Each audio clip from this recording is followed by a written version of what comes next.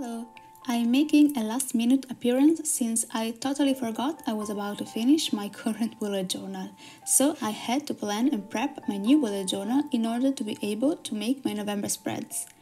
Welcome to my messy world if you're new. My name is Natalie and I'm a full-time artist and bullet journalist.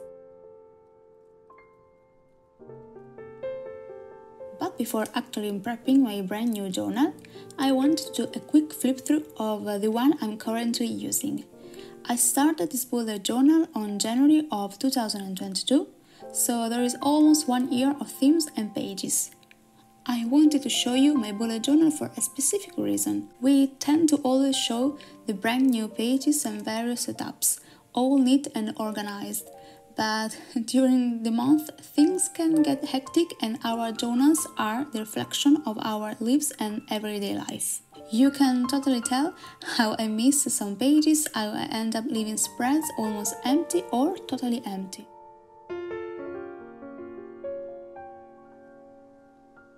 You have all the expectations when you set new pages, but the beauty of a bullet journal is the way you can customize it.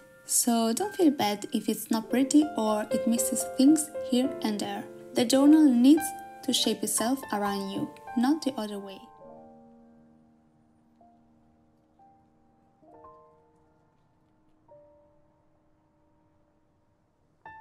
Anyway, I'm sure you're more interested in my new bullet journal, so here it is. I'm using the Tsukimori limited edition bullet journal from Notebook Therapy. They kindly sent me some stationery from their last collections and I really fell in love with this color. If you follow my artistic journey with my stationery shop, you know that this shade of green is literally everywhere, so I had to use this.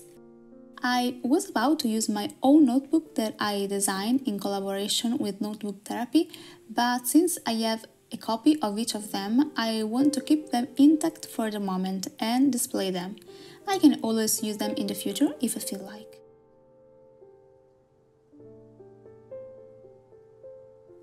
Before planning the pages, I wanted to show you a small kit I made to use and to simplify my setup. At first, I thought of using a black pen to make headers and boxes and go over it with a white pen, but I still have to find a very good white pen that really pops on black. So I remembered I am the owner of a sticker shop, so I made a quick sticker set.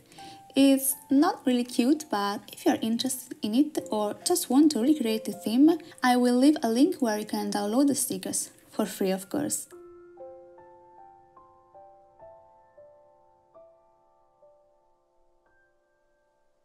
There's not really a set way to prepare your new journal. It really depends on the way you use it. A passionate suggestion I would like to tell you is to use a simple setup and or theme. As you can see, mine is pretty minimal, but not because I'm into minimalism, totally not, but through the years I found that the more simple it is, the better. Have you ever started feeling overwhelmed by your theme at the end of a month or just fed up and feeling like wanting to get over it and start the new pages? Well, it happens a lot and you have to use them for only a month. So how do you think you will feel using the same ones for a year?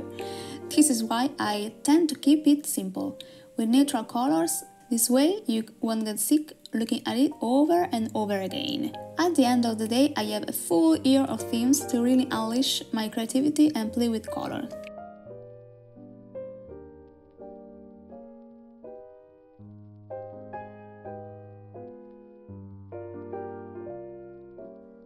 I was actually inspired by an amazing artist and creator, Stick.With.Kate. I will leave their handles of their social media down below. They make stunning kits for planners and journals, and I wanted to kind of recreate the style using a couple of gorgeous washi tapes that I got from the washi tape shop. I got sent a bunch of beautiful sets with floral pattern and stunning gold details, and I thought it would have made a pretty contrast with the black.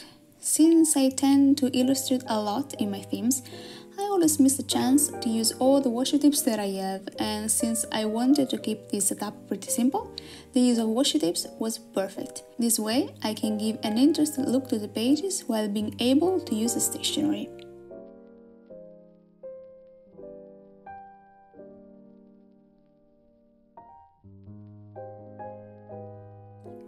last video, my October plan with me, I talked about how I wanted to spice things up while filming, and so I decided to change the perspective a lot, and maybe I changed way too much.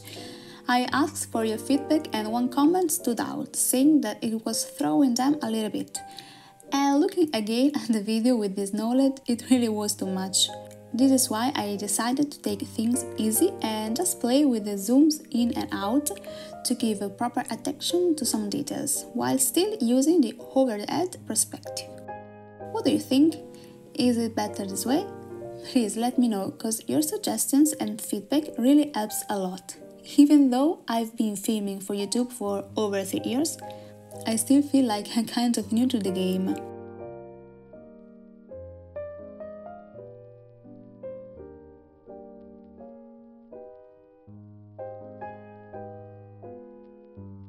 Lately, I've been quite good with my YouTube platform. I think I may have found the right workflow for me. I've been more active and worked a lot behind the scenes. I just uploaded a vlog last week, which is doing great by the way, thank you. And here I am with a new video. Plus, I have all the footages from a new vlog. I just need to edit it and I'm done. This week I'm going to also film my November theme, so there will be even that one. Maybe I have too many videos ready at the same time. But this one you're watching right now was really a last minute content, as I already told you. So I need to revise my schedule a little bit to fit everything nicely. Talking about the different kinds of video I make, there has always been something I'm curious about. You watchers of my bullet journal videos, do you also watch my studio vlogs? Those are more imprinted on my small business and stationery shop, with all the behind the scenes and everyday life moments. I'm not here telling you to watch them if you don't, but I just wanted to know how things work, cause I know they are two topics quite different from each other, but I really can't make another channel for the sake of my sanity. I already am managing way too many social media platforms and accounts, so I can't add a new one. Since I'm going to start posting more vlogs with a steady schedule, I don't want to annoy you. This is why I would like to know your thoughts about it.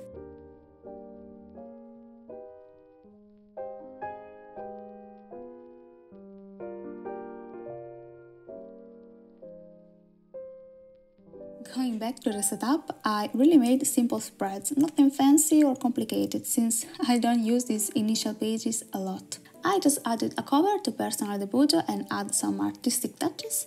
Then I went on and did a year at a glance kind of page. It's the one filled with the mini calendars. It's useful when you quickly need to know the structure of a month. I abused my calendar stamp since I couldn't write all of that with my hand, especially since I made more pages using all the calendars. I wanted to keep it healthy and not strain my hand. I already write on my own the calendars when I make my hobby tracker pages, and it's a nightmare. I couldn't add more to it. Then I created my future log spread, and I had to divide it into 2 pages. The design and layout is basically the same. I just changed the washi tape. This spread is useful to write down future events, so you won't forget them even if they happen in a couple of months or so. I found 3 markers in palette with the washi tapes, and since I knew they were going to be used as highlighters or to do decorative lines to write on, I picked pastel colors. This way they wouldn't stand out too much and make the reading difficult. Finally, I used the last 2 pages to add a goals section and an achievement one. They are pretty self-explanatory, but I'm going to write down at the start of the year, or November as in my case, the goals I would like to reach. They may be related to my work life or my personal one, it doesn't matter.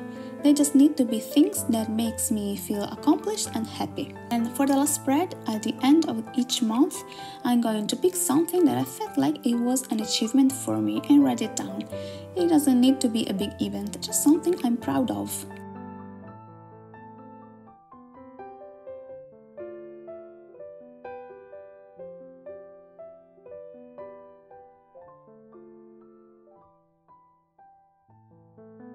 And that's it. This is how I prepare my new bullet journal. And now I'm fired up and ready to start my new monthly setup. I really hope you enjoy the process, the pages and the chat with me. If you are not yet subscribed and you reach this point of the video, please consider subscribing to support me and to enjoy more content. Have a lovely start of the week. See you very soon with either my studio vlog or November plan with me.